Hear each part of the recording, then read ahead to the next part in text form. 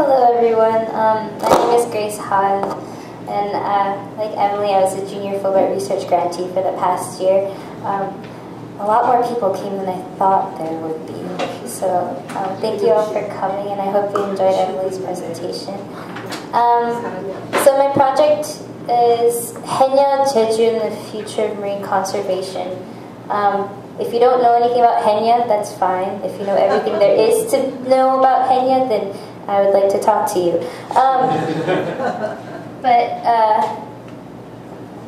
So my background, I graduated in 2010 from Cornell University with a degree in biology focusing on marine biology and ecology.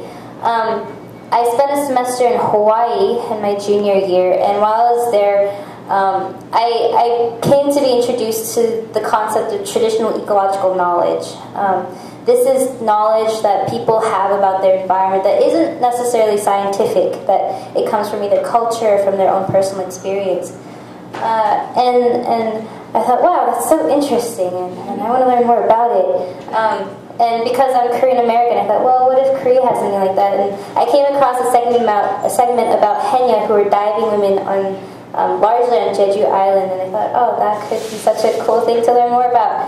And Fulbright gave me this wonderful opportunity to learn more about them. So I spent, my project is based on Jeju Island. It's the largest island in Korea. It's located off the southern coast of the peninsula, and it's famous for being beautiful. Hold on a second. No, go back. I put together a slide. Hold on. How do I get out of this? I put together a slideshow for you guys.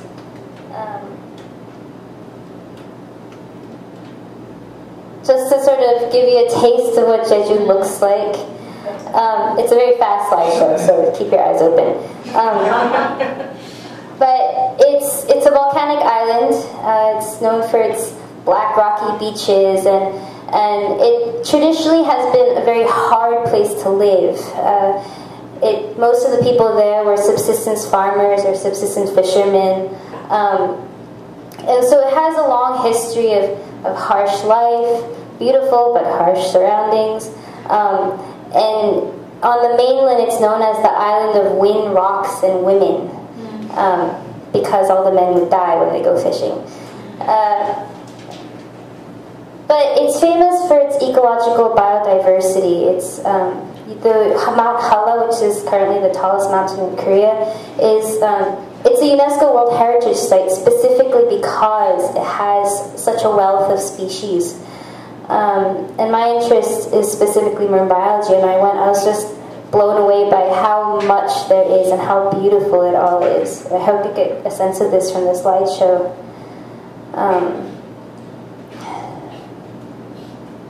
But anyway.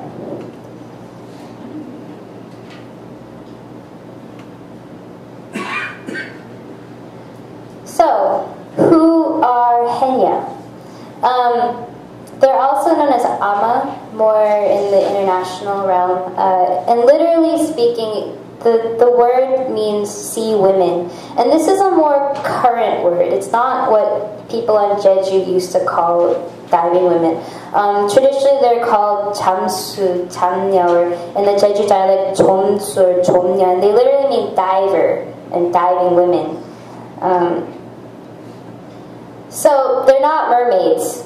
I want to make this absolutely clear.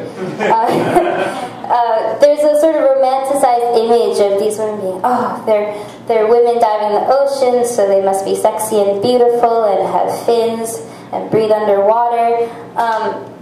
In actuality, they're incredibly strong women, but they're ordinary people. They're known for diving underwater for things like abalone, which is what this woman here is doing. This is a group of women, Haenyeo, from Hado village, which is where I spent a good deal of my research project. And they catch things like seaweed. So on the top, does this work? This is tot. also known as Hesychia fusiformis. This is chuncho, or known as umukasari in Korean, also known as Gladium mansii. And this is miok, which many of you are probably very familiar with. And in scientific language, it's Indaria pennatifida. Even though Haenyeo don't really catch, they don't really collect miok so much anymore because it's mostly farmed. They also collect a lot of marine invertebrates. We have sora here, turban shell. This is abalone. These are both abalone. This is sea cucumber. They don't catch sea squirt, but this was the best picture I had, so forgive me for that. And these are sea urchins, and these are just among the products that they catch on a large scale. And I think they're probably most famous for being abalone catchers. By the way, just a quick fun fact. You can tell whether or not they're male or female based upon their gonad color. So this is green, so that's a girl, and this is kind of like a beige color, so it's a boy. When Haenyeo dive, they don't use breathing equipment. They don't use snorkel. They don't use scuba, and it's been this way basically for the whole entirety that they've been diving. The tools of the trade are currently largely, they use a rubber suit, mask, fins, and weights. And traditionally they have also used float, which is called tewak, a net, mangsari, and when they catch things like fish or try to go between cracks to also look for things, they use a spear or curved picks or sickles. You can see here, this is an example of the spear that I was talking, or not the spear, the curved pick or sickle that I was talking about earlier. And the rubber suits they haven't been around, as you can well imagine, for all of entirety. Traditionally, actually, they used cotton clothes to dive, cotton shirts and cotton shorts and a headscarf. And in the 70s, when rubber suits became more widely available, they switched over to rubber suits. But before that, it was very cold and difficult to dive with just cotton clothing. You could only go in for about 2 to 3 hours with you'd have to take breaks every 30 minutes, actually. But with rubber suits, that day extended to just continuous 6 hours. Today, so if you look at Haenyeo population, in 1966 it was the peak at 23,081 divers, and today there's only a little under 5,000, and almost half of them are over 70 years old. If you look at this age distribution, in 1970 half of them were between 30 to 49, so they were mothers, and that has sharply decreased to where all of them are old enough to be a grandmother or great-grandmother. And this is because no new Haenyeo are entering the trade. Young women have stopped entering the trade, starting with around the 1990s, or the 1980s actually. My research project focused largely on 2 topics. One was traditional ecological knowledge. So how do Haenyeo and their associates utilize their knowledge of the local marine ecology in their work and in resource management? And the second area is resource stewardship. How has the Haenyeo community approached the idea of taking care of their resources in the past? How does the Haenyeo community foresee the future of Jeju's oceans in the case of there being Haenyeo and there no longer being Haenyeo?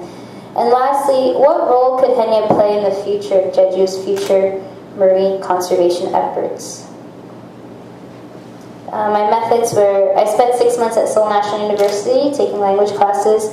In addition, I spent a lot of time reading papers and books and articles on the internet. I also spent a good deal of time with Haenyeo, with fishing cooperative leaders and scholars through interviews and personal communication. And also I spent the last 4 months attending Haenyeo school on Jeju. So the technical definition of traditional ecological knowledge, probably by the founder of the field, Berkes, is a cumulative body of knowledge, practice, and belief evolving by adaptive processes and handed down through generations by cultural transmission about the relationship of living beings with one another and with their environment. So as I said before, people knowing about their environment through what they learn from each other and what they have literally learned from their own experience. So Haenyeo, just to give a sort of background on their traditional ecological knowledge in the literature, just in terms of ability, the recorded depths are 20 meters and they can hold their breath for over 3 minutes. But typically they work closer between 5 to 6 meters and 1 to 2 minutes. It's dangerous to always be diving that deeply. And there's been documentation of their understanding of tides, of how the underwater topography and geography affects marine life, how the climate and weather and waves affects how they do their work, and also just how the ecosystem changes during the seasons. Furthermore, these women started really young, around the age of 9, 10, 11. And just because these women are so old now, they have such a long experience in the ocean, over 50 years actually. Furthermore, it's a communal culture traditionally, so they spend a lot of time talking to each other and learning from each other, even though they don't necessarily trade secrets with each other. There's a saying that a mom doesn't tell her daughter where to find the best abalone.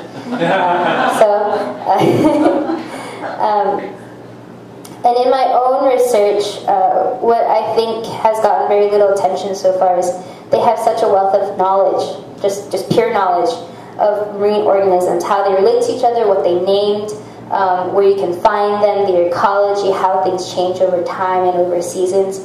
And I think you could call this folk taxonomy. Furthermore, their historical knowledge and understanding of how things have changed is incredible. One is just spatial understanding. They have mental maps of what the ocean looks like underneath. It's amazing actually. And because they've been doing it for so long, they have an understanding of how things have changed spatially, how species, populations, and how community underwater has changed, and furthermore how the impact, they also have seen firsthand how local development has impacted the marine ecosystems. And lastly, they used to have, it's not so much done nowadays, but they used to have communal cleaning where everyone in the fishing village had to go clean up their beaches. And furthermore, they have this concept of weeding. So because they have specific interests, like they want to catch abalone or they want to catch turban shell, they want to make sure that the things that they eat, so the seaweed that they eat, also grows in abundance. So they weed out everything else and just leave that there. But I think these all reflect how significant the knowledge and understanding they have is. This is just a picture of all the different things that I took. This isn't actually that many in comparison to what is actually out there. But I spend a lot of time just on the beach and I'd be like, grandmother, what's this? And grandmother, what's that? And grandmother, what's this? And every time they tell me, oh, that's changak, or that's this, and that's sol, and that's tobak, and they had a name for everything. And my knowledge of the marine species, it's not expert, but what I did know in comparison to what they knew is, I think in some respects theirs is more specific, and of course in other respects not as specific. But I thought that was really amazing.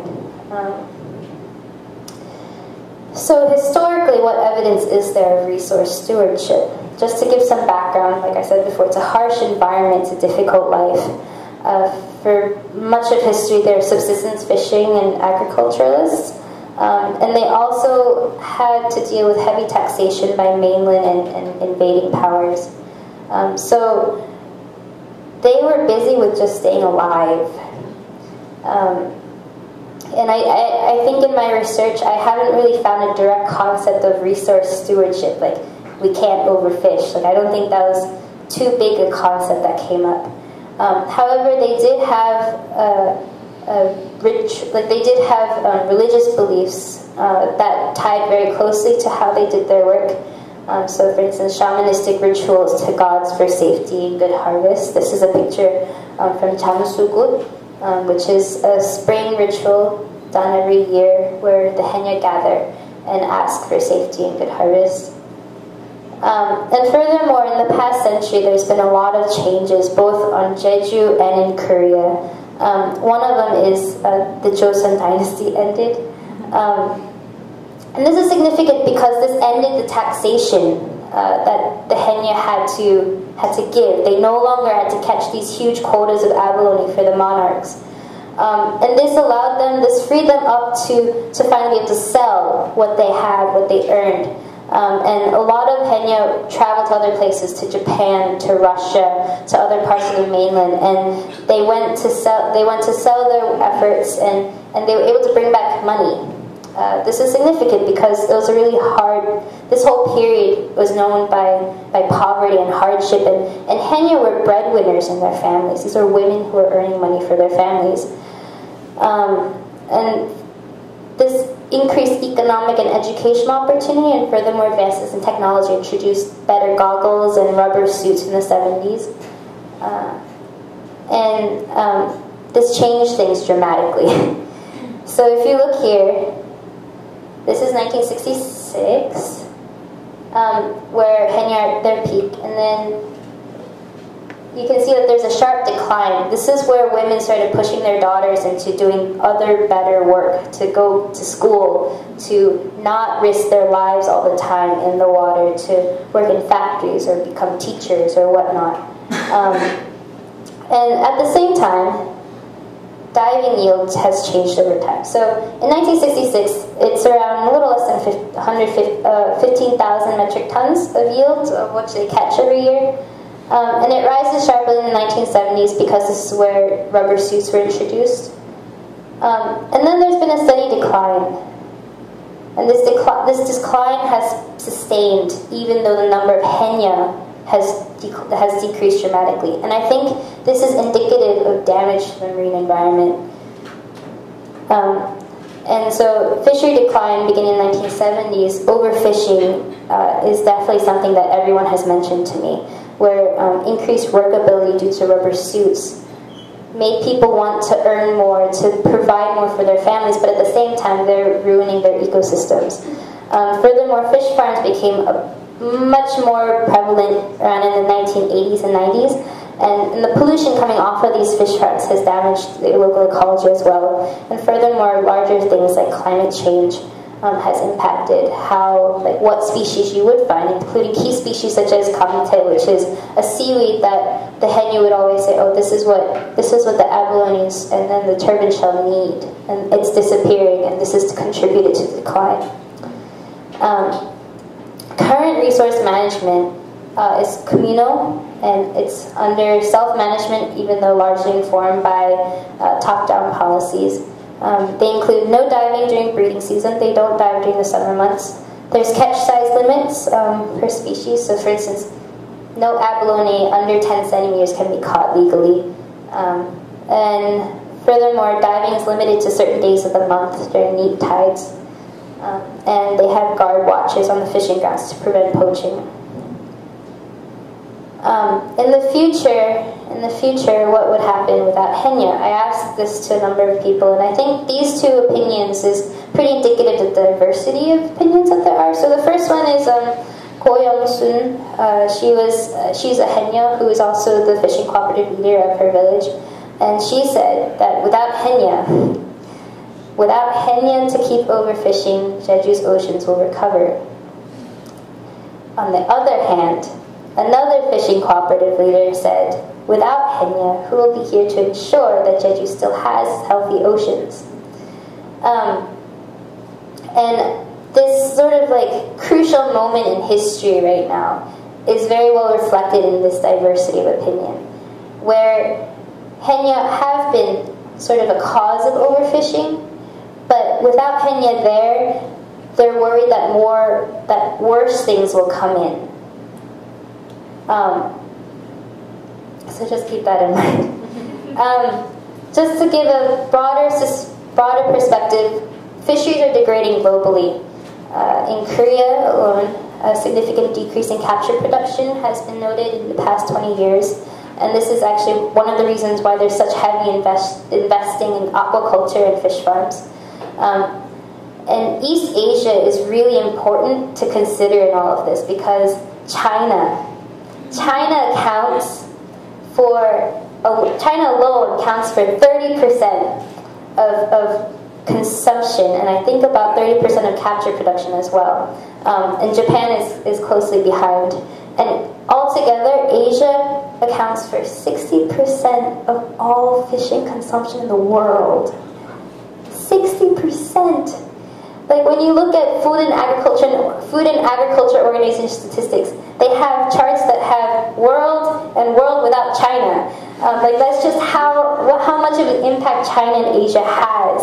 And worldwide, of the 200 principal well-established marine fisheries in the world, 70% are fully exploited, depleted, or in the recovering stages from being in these stages. So, like, I don't want to be like, what is it, the crying wolf? No, that's not it. No, I'm not crying wolf at all. No, I don't want to be the bearer of bad news, but this is pretty bad. So to bring it back to my own small, humble project, what is Haenyeo's role in future marine conservation? And these are just my personal suggestions that actually a lot of people think I'm crazy for having. But I think their historical ecological knowledge could be really crucial in establishing a baseline understanding of Jeju's marine ecology. Korea doesn't have a very good scientific background in terms of the long-term, what the long-term has looked like. There isn't that much scientific data. And these women, they have intimate knowledge of the microhabitats all around Jeju, because the coastline, all of the coastline has fishing villages, or it used to. And I think this could be really important. Furthermore, the folk taxonomy knowledge that they have, I think if this could be combined into some sort of field guide, particularly one that accounts for the Jeju dialect, it could have an immense value, not only just in terms of science, but also culture, because the Jeju dialect is dying as well. And lastly, when I first came to Korea, I was sort of astounded because I saw things here that I saw back home. Except back home, these things were bad. And here they're good. So, like I said, this is miyeok. This is cheonggak in Korean. And this is called chamge, or crab. And these are all sort of like locally, these are all sort of very, these are considered delicious foods in Korea. However, in the world, they're invasive species. Miyeok is actually listed as one of the worst 100, it's listed among the top 100 worst invaders in the world. And I actually saw a lot of Codium frigili, which is cheonggak, and Hemigraxis sanguineus in my own studies in the Northeast USA as well. And I think the Haenyeo and just Jeju people and Korean people and their knowledge of how to eat foods and how to deal with foods, I think that could be really a very innovative way of approaching invasion biology in other parts of the world, as well as an opportunity for culture exchange. So that concludes my project. I have a lot of grateful acknowledgements. Firstly to Fulbright, to Mrs. Shim, and to everyone in the office for giving me this opportunity. I learned a lot. My advisors, Dr. Sun Min-bu at Chungnam National University, he helped me establish a bunch of contacts when I first came here, even though he didn't have anything to do with Haenyeo. And Dr. Kwon at Jeju National University and Dr. Cha at the Haenyeo Museum, they all sort of took me under their wing. As well as Dr. Bu at Jeju National University. The fishing cooperative leaders, Mr. Im number 2, and Mrs. Go, as well as Dr. Ju, and I did an interview with Dr. Jeb, the Korean Oceanic Research Development Institute, and probably most importantly to the Haenyeo teachers from Hara Village and the Haenyeo School in Kutogiri, and to my friends and family for their support. That's a picture from Haenyeo School. Thank you.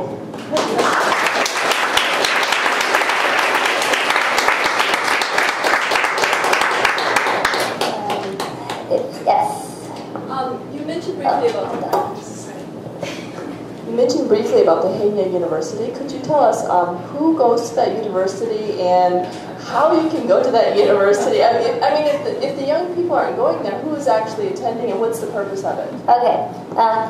It's far from being a university, but it is a school.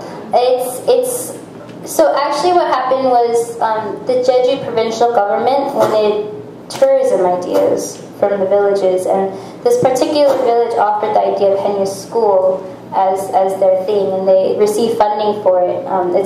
When I went, it was the 4th year running. And in the beginning, it actually was largely Jeju people, so you have like Jeju women and men as well who are probably just doing it out of novelty. Even though now it's largely people from the mainland. And I think what's interesting about Haenyeo School is that it's not really a school. And it's indicative of how, like, there weren't lectures. Literally, they just put us in wetsuits and told us to go into the water. And they had Haenyeo swimming around with us. And the Haenyeo would tell us to dive and dive more. And you're not diving enough, so why don't you dive again?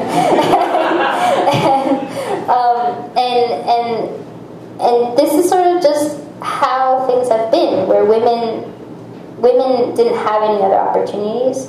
So diving was what they just automatically would go into. If you were a woman in one of these fishing villages in the 1930s, 1940s, like, you'd become a Haenyeo.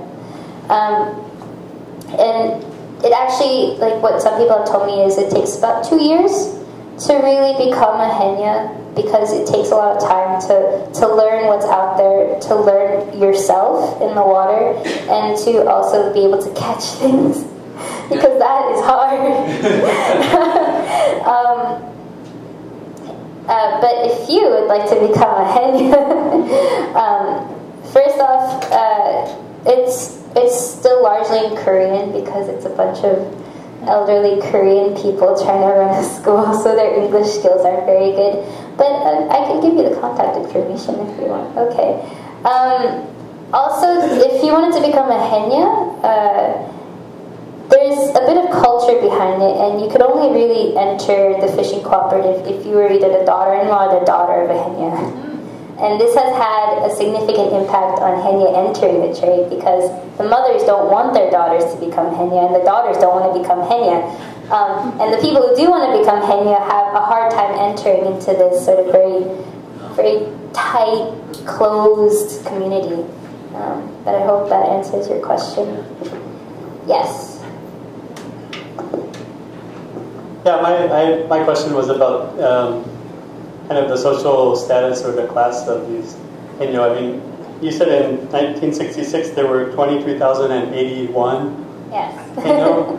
But how, I mean, that's in terms of statistics, like, that's a really specific number, right? How were the Haenyeo, like, kind of, were they classified, or was there some kind of professionalization so that we knew there were 23,081 Haenyeo, so who is kind of counting the Haenyeo, and who can be counted as a Haenyeo and who can't be? Like, what's the kind of the... Okay, so this relates to how fishing grounds are regulated. The records, I think they started around in the 1930s, but I couldn't access them beyond the 1960s. And you have to enter the fishing cooperative. Each village has a fishing cooperative, and you have to pay dues in order to be able to earn the right to fish. It's the same thing as fishing licenses in the States, if you guys are familiar with it. And so you do have, like, they do have these numbers of the population, even though there have been people who say, oh, well, like, there's probably more than just the numbers, because people, like, they'll go out with their families, but not so much now. I think does that answer your question? Yeah, I mean, it just kind of following up on that, are they, you kind of related them to the shaman in some ways, I mean, these are women who maybe marginalized or liberated because either their husbands died or they didn't marry? Yeah. Like the shamans, do you see them have any kind of, while they're marginalized on the one hand, they can be more kind of vocal or socially kind of liberated? Do you see the Haenyeo playing those kind of similar roles in the community? Yeah, definitely. So traditionally, particularly in the Joseon Dynasty, which is like, what, 900 years? Because there's such strict ideas about what women can do, what women can wear, Haenyeo were considered to be among the lowest of the lowest during that period of time because they'd go out in these shorts and the privileged people would say, oh, those women are naked, like, and actually for a very long time, being a Haenyeo was something to be ashamed of, and not so much now because it's not the Joseon Dynasty anymore. But on the other hand, however, they did have more say in their communities, particularly as breadwinners. For instance, on Jeju, it's not looked down upon to divorce. It's not looked down upon to remarry. In traditional Korean society, like, you can't do that as a woman. You know, not so much now, but before you couldn't do that as a woman. And I think that says something about how they did have something of a higher status in Jeju. Jeju people will tell you Jeju's different, and I think this is one of the ways in which they're different. However, I think I will say that in a lot of the literature I found, they tend to sort of romanticize Haenyeo. They're like symbols of women power and like feminazis and something they're not. And I don't think that's the case at all. I mean, they're strong women, but the way people have portrayed them as mermaids, as like these indomitable Amazons, I don't think that's correct. Okay. Just gave a book of a response, didn't I? Okay. Are there any more questions? Yes. What made you to choose that specific village, Kuidogiri, which? Oh, okay. Mostly through network. I spent some time at the Haenyeo Museum, which is located in Hado, and I think Hado, Sehari. It's like right around the border of these two villages. And so the village that I came to be introduced was through Dr. Cha at the Haenyeo Museum, and that's the village that I became to know more about. And Kuidogiri is... I found out about the Haenyeo school after I got here, and I was like, oh, I need to do that.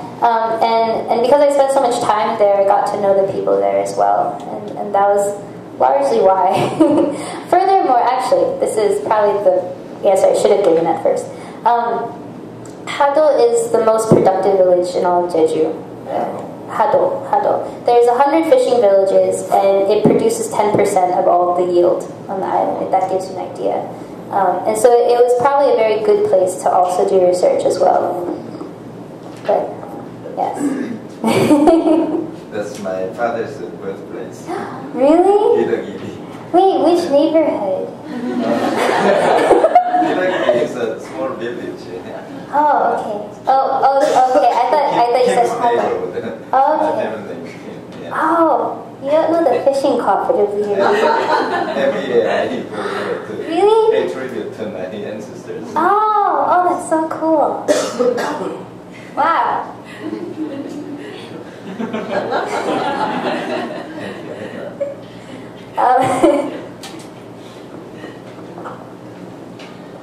Do you have practice any religion? And if they do, are they very religious? So Jeju has a very strong shaman, really sort of shaman aspect to their culture, and I think you can probably call that religious. They do pay tribute to gods. So, for instance, every spring there's Yeongdeung-gut, when the Yeongdeung god or goddess, they're not very clear on what gender this god is. But they do pay tribute to the gods, and the divers themselves will also, for instance, they'll pray to the sea god for safety and for good harvest. And there's probably a lot more that I just don't know that much about, because it's kind of difficult to understand these women. But yes, there is definitely a religious aspect. How closely that ties into resource stewardship has been more difficult to discover, though. So, yes. So, given that most of the women are older and the turnover is not kind of keeping up pace with replacing them in this craft, then is this then going to, is the government then going to replace it with commercial fishing methods, or what is or is the government at all giving any incentive for people to then become Haenyeo, or is it more tradition? Okay, so there's a number of things going on. One is the government isn't as directly interested in Haenyeo, but it is interested in money. And this is related to the heavy investment in tourism on Jeju. There's a huge effort to boost tourism, and Haenyeo have sort of become one of the symbols. So if you go to Jeju, there's these cute pictures of like little Haenyeo with these round masks, and they're adorable. Like, I don't think they look anything like the real Haenyeo. I sound really pessimistic, I'm sorry. So in terms of that, I wouldn't say that they're directly trying to save Haenyeo. However, the Jeju is also an autonomous province, and because of that, the people there have a good bit of say in what they want the money to go into.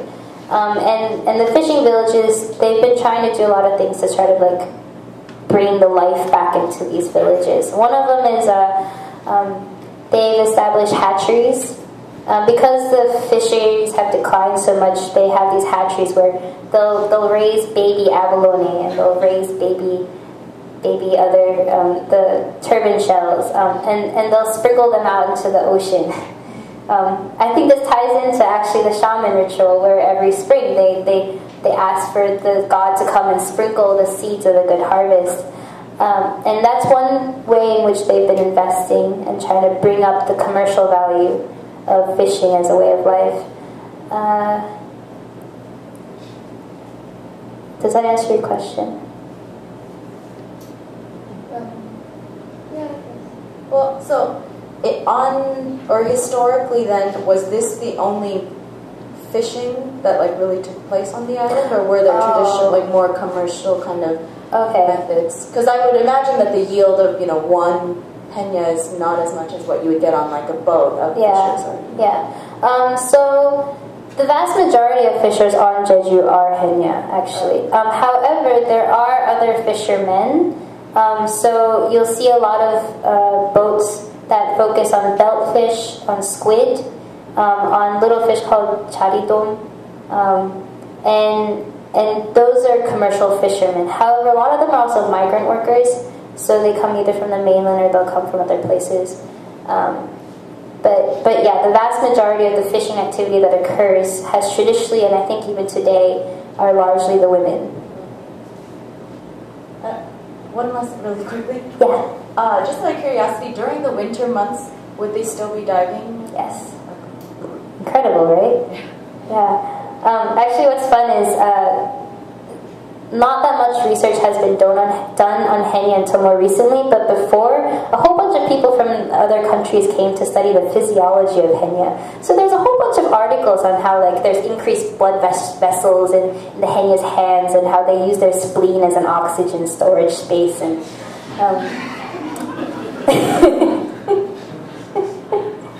so yes. Is there? Did the Haenyeo comment on any concerns about the marine ecology as a result of the military base that's being built on Jeju Island? The military base. So I focused on 2 villages that are on the north side, and the military base is in a village on the southwest side. And those villages have largely gone. I don't think the Haenyeo really do work there as much anymore. I don't trust me completely on that. The military base is actually very interesting because there are efforts to establish marine protected areas in Jeju. However, the military base is right smack dab in the middle of those 3 protected areas that are proposed, and sort of like the issues between damaging the ecosystem there versus protecting the fisheries, because there's a huge sort of resource, I don't want to call it war, but of tension between Korea, China, and Japan.